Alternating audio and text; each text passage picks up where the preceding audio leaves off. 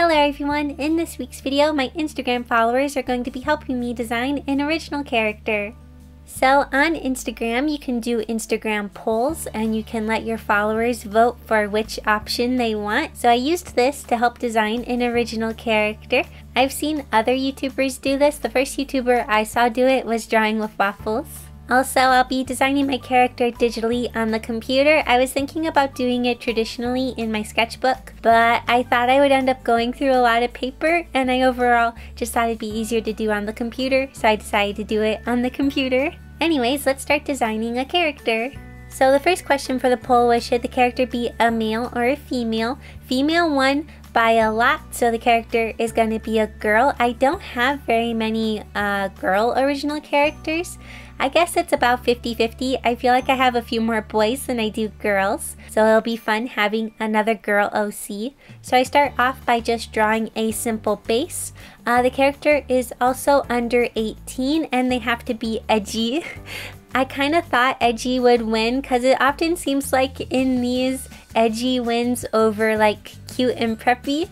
And so to make her look kind of edgy, I give her pointy eyes, because that's kind of the only way I know how to make characters look kind of edgy, is to give them pointy eyes. And she also has to not be human, so I wanted to give her some kind of characteristics. At first I was thinking maybe I'd make her like a wolf character, but I didn't want to just like slap some ears and a tail on the character and just say, oh, now it's not a human. I just thought that felt a little simple. And so I was trying to play around with different ideas, like, oh, maybe I should make her a snake character. And I was like, I could give her little fangs and give her like snake eyes for her irises. But there wasn't like a ton of snake-like features I could give her. I was thinking about giving her scales. The next thing I was considering was maybe like a cyborg. My brother came up with this idea, and I was trying to think of ways that I could include like a cyborg detail on her face. Like one eye is like robotic and one eye is like human. I did kind of like this idea, but one thing that kind of kept throwing things off is that she needs to have long curly hair. And so for the snake thing, I felt like if I wanted her to be like a snake, I'd give her maybe short, sleek hair, or maybe tied back hair that's kind of sleek and straight. And for the robot, I could give her curly hair, but I wasn't sure how to include her hair with the metal features on her face. Here I'm kind of just trying to decide how I want the hair to be, and I was thinking about maybe having some of it shaved on the side because I thought that'd make her look kind of edgy. And at this point I started getting kind of discouraged a little bit because I wasn't really liking anything, and I was sitting and thinking for a really long time while recording. I kind of cut all of that out. There's like super long pauses where I'm just sitting and thinking of what I want to try to do. And I was having kind of a hard time, and I was just like, maybe I'm thinking about it too much. Like I'm putting too much pressure and just not letting myself let ideas flow. And so I decided to just start kind of sketching without really thinking. I drew kind of a simple female body in front view, and then I was kind of like, oh, well, what if I give her long ears? I was like, maybe she's an elf or something. And then maybe I'll give her some horns. I don't know, I just kind of felt like adding horns for some reason because I thought it'd look kind of cool. And then I added the curly hair, and I was like, you know, she looks a little like a sheep. And then when I thought of an edgy sheep character, I for some reason just kind of loved it, because sheep are not known for being super edgy or cool or anything. So the fact that she is a sheep character but she's trying to be super edgy and kind of cool, I thought that was kind of interesting, and I really kind of liked the idea. And so I decided to kind of roll with that idea. Another feature I did give her is that her pupils are sideways ovals. Because like if you look at sheep eyes, their irises are kind of oval shaped. I still kept her irises long vertically just because I felt like that'd be easier for me, but then I decided to make her pupil a sideways oval. The next thing I was doing was trying to decide how I wanted her lower body to be. I was thinking about giving her like hooves and kind of like sheep legs at the bottom. I didn't really like that idea, so I scrapped that idea. I just have her be normal human legs on the bottom. And now I'm trying to decide what I want her outfit to be. So for her outfit, it was either going to be casual or fancy.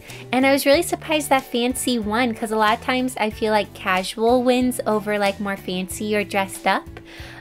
So at first I was thinking, well, maybe I could have her wear a dress. I was kind of struggling with this because I was like, how do you be both dressed up and edgy at the same time? So I was thinking maybe like a short, edgy dress with some boots. But that didn't quite fit her character, because my idea for her is that she is a sheep and she's kind of stereotyped as she should be cute and sheepish and kind of a scaredy cat, and she should be like all cute and stuff.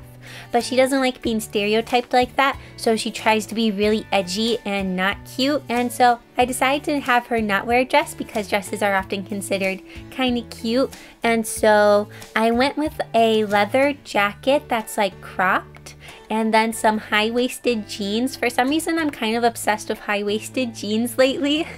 I don't know why. I just really like them. I only have one pair that I wear, but I like drawing characters wearing them. And then under the jacket, she's wearing a turtleneck. And then for her shoes, I'm gonna have her wear kind of a chunky boot. So that was my rough concept for her outfit. And now I'm just kind of cleaning up my rough sketch of her and trying to add a little bit more detail, so that way I have a better idea of what I want to do when I go to draw the final illustration of her. I also draw her wearing her new outfit. One thing I did notice is I started to look at sheep's horns from like different breeds and stuff, and I often notice that the horns go like outwards, like the point of the horns go outwards instead of inwards. I drew hers kind of going inwards and kind of back. I did try drawing them going outwards, but I just didn't really like it very much. I don't know, it kind of lost that horn look to it, and I really liked her horns kind of going more up and back instead of sideways. So I decided to keep her horns the way that I drew them initially.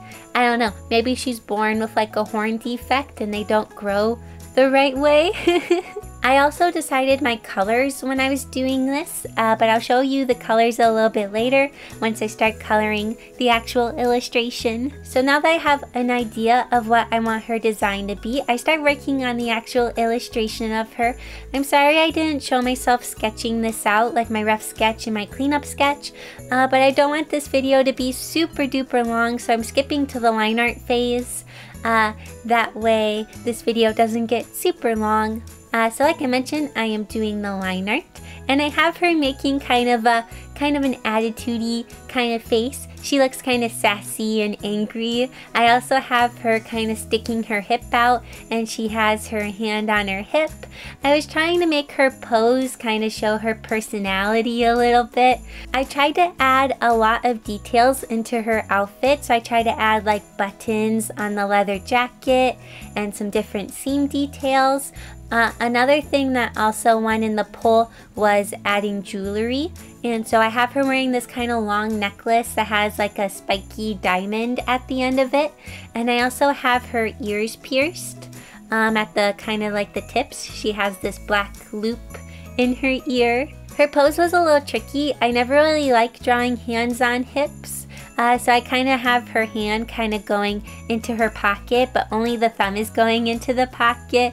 The pose was a little bit tricky, and there are a few things I don't quite like about it looking back at it now. I kind of had to rush this illustration. I pretty much had to do it all in one sitting because I didn't have much time to work on it if I wanted to keep on schedule and have this video get done in time. And I usually like to do my pictures in multiple sittings, but yeah, so looking back I kind of see little things that I don't quite like or maybe want to tweak, but I don't know if I'm going to take the time to tweak them. One thing that was really fun to work on was her hair. I never really draw super curly hair for like final illustrations. I often kind of do it in my sketchbook, And what I do is I just draw really squiggly lines kind of going back and forth, and I just try to add little hairs that kind of curl up a little bit. I don't draw each individual curl just because I don't really know how to do it and make it look right. And so I just draw a bunch of squiggly lines just to give the idea that she has kind of curly hair. One part that was really fun was adding the shoelaces on her boots. I'm pretty pleased with how her boots turned out. I always have a hard time drawing shoes. I feel like her boots turned out kind of cool looking. I also added a little chain on the side of her jeans, kind of coming off of the belt. So now I'm going in and adding the base colors. And so for the coloring, she has to have an unnatural hair color. It is kind of a red, and red is a natural hair color, but her color is more of a burgundy, and I don't really know if people could naturally have this kind of burgundy hair color. And then for her eyes, they also have to be an unnatural color, and so I have them be this kind of teal aquamarine kind of color. I try to make it not blue, and I try to make it not green, so it's kind of a fantasy color. They're these super light teal colors. I love the combination of burgundy and teal, and so I decided to make her turtleneck a teal for a pop of color. I didn't want just everything she wears to be dark and black. I wanted it to be a little fun, so I gave her the teal turtleneck.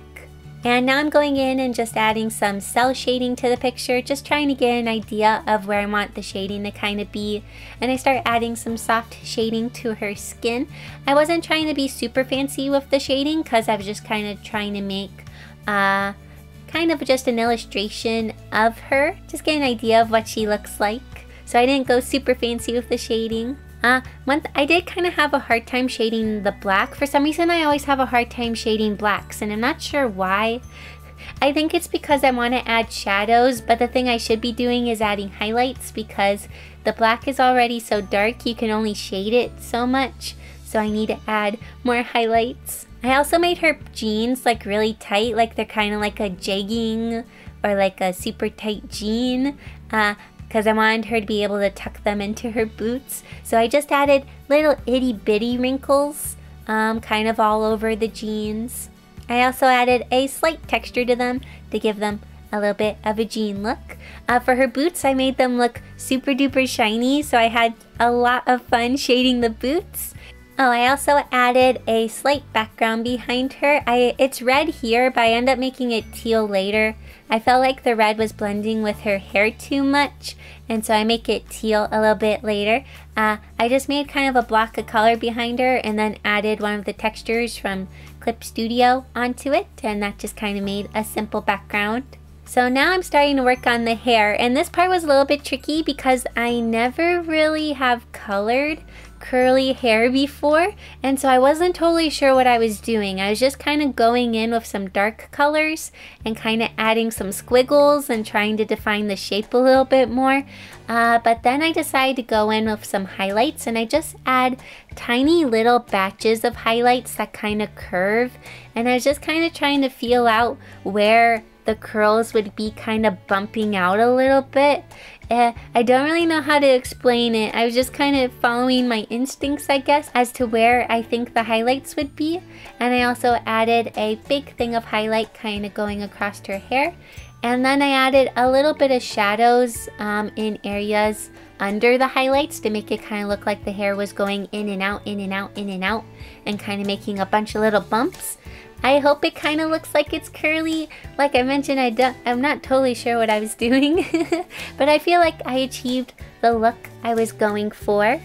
And now I'm working on the eyes. I feel like her eyes look kind of cool because they're kind of different and unique, but from afar you can't really tell that her pupils aren't going the right way. They're going horizontally, and so it's kind of a cool detail, and I kind of like it. And then lastly, I'm just adding a little bit of shading to the horns and the necklace and on the belt. So here's the finished picture of this character. The last poll I did was, should she have a unique name or a common name?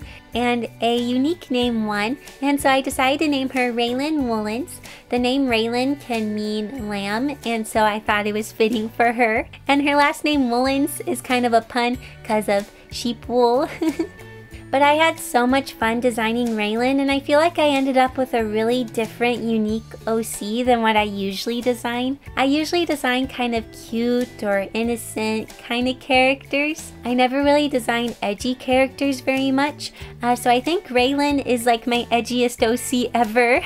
But I had so much fun working on her, and it was really fun doing something kind of different, and I definitely want to do this again sometime because it was really fun including you guys in on the design process.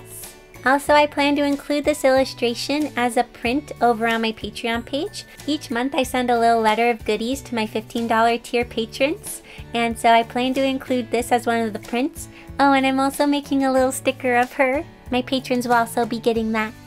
Speaking of Patreon, thank you so much to my patrons including Andrew, Pisatera, Master Zero, Sarahi, Hakoko, Tamalam, Dozar89, Rachel, Ravi, Nat from Academy of Games, Suzille, Robert, Ann, Eduardo, AJ, Nikki, Michael, Narichan, Dan, Panda Bear, Hollow Studio, Daniel, Aaron, and Patrick. Thank you so much for being a patron and for your support. Well, that is all for this video. I hope you enjoyed it, and I'll see you all next week in my next video. Bye!